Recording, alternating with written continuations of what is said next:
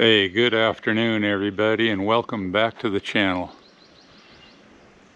It's a beautiful afternoon. All systems are fully charged on the sun, running everything I could possibly need, or that you could possibly need too. Alright, so let's continue on the beginner solar series. For those of you that have no idea how to do this and you're solar curious, and we're going to show you how easy it can be. In the opening to this series, I was making some analogies like the fuel tank in your vehicle, which is what a battery is in your solar system. It's just a fuel tank. And I made a couple of other analogies that if you just start thinking of it like that, it'll all start to fall into place for you in a very easy way, just the same as you know how to go fill up your car when it's low on power. It's the exact same concepts, and once you start living on solar for a little while, you'll see it's just that easy as well. So there's our filling station, like from the previous video. That's what I'm calling the solar panels. They are your filling station for your system. And as you can see with all the shade and this late of afternoon out here, this filling station's about to close for the day. But that's okay, because while that filling station was open, meaning the sun hitting those panels all day, my fuel tank is 100% full. I haven't even started working on it, and that'll carry me on this system throughout the night for what I have tied up to that. And not only will that fuel tank get me through the night, but it'll last me for several days, even under low light conditions where the sun's really not hitting those panels that good. So I've taken all of those things into consideration as well along the way, to where I really don't have to think about my system at all. All I really have to do is look at my gauges, see where they're reading, and if I see anything really abnormal, I know exactly what to do.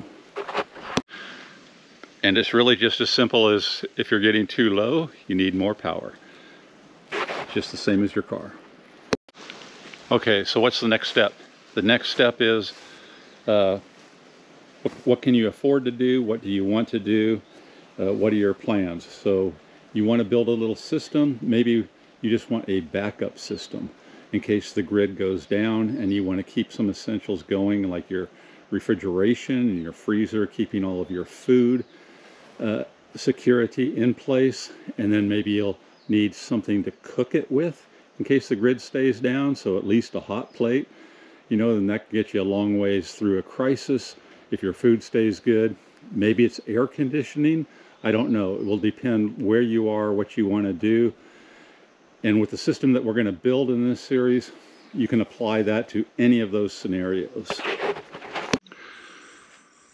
So let's just imagine that you want to build a system that will keep your cold and frozen food safe during any emergency in case the grid goes down, and maybe a way to cook it. Because what good is it if you can't cook it, right?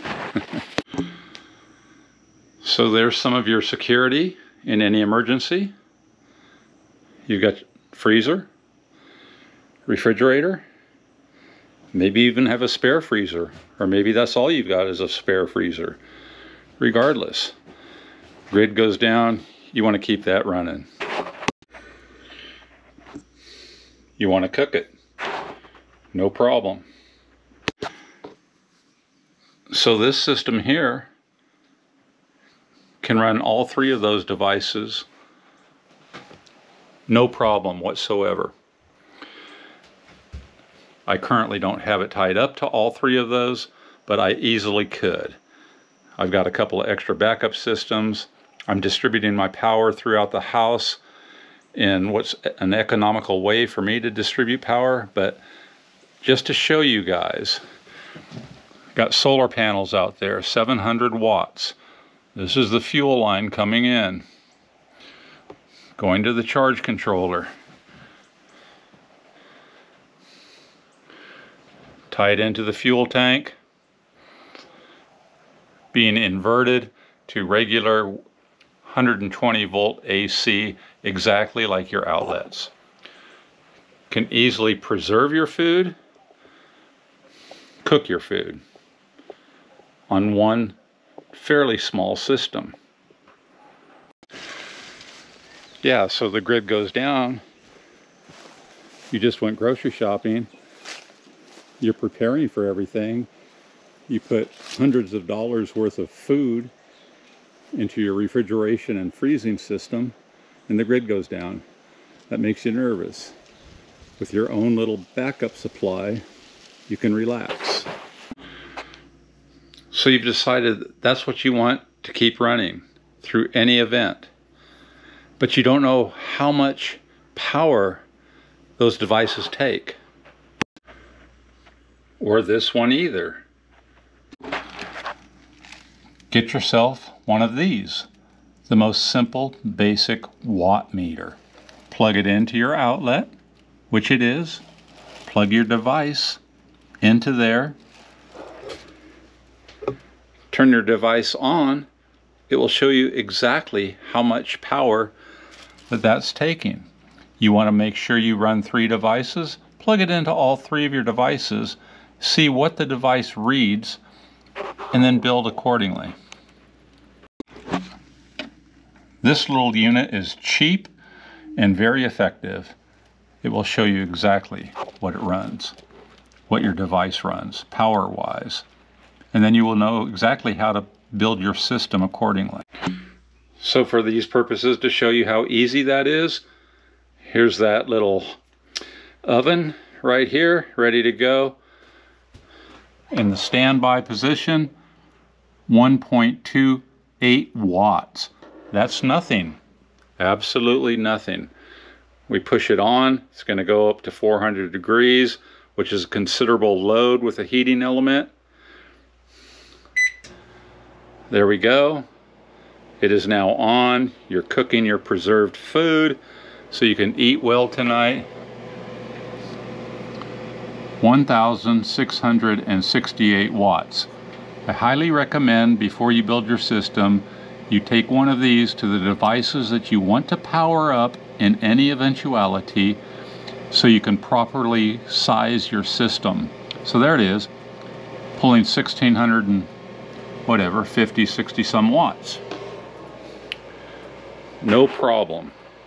Your fuel tank has plenty to drive this to make a very good meal. So we're going to call that step number 1 in this beginner series. Decide what do you want from your solar system initially. Keeping in mind you can always add on, but for your first venture, what do you want to do first? I would highly recommend, if you don't know what your devices are drawing, which most of us don't, get you a watt meter like I showed you. There are plenty of them out there. They're very cheap, and you can go around and see, like, oh, I want to run this or that. Plug it in, see what it's doing, and that'll give you a great baseline of where you need to start. So that's number 1 in the series. There's going to be a few more coming up that will show you how to build your system accordingly now that you're starting to get the concept, what you want to ask of it, what kind of conditions you expect in your environment, wherever you are, and build accordingly. It's going to be very, very easy. All right, my friends. Aloha, and we'll catch you on the next one.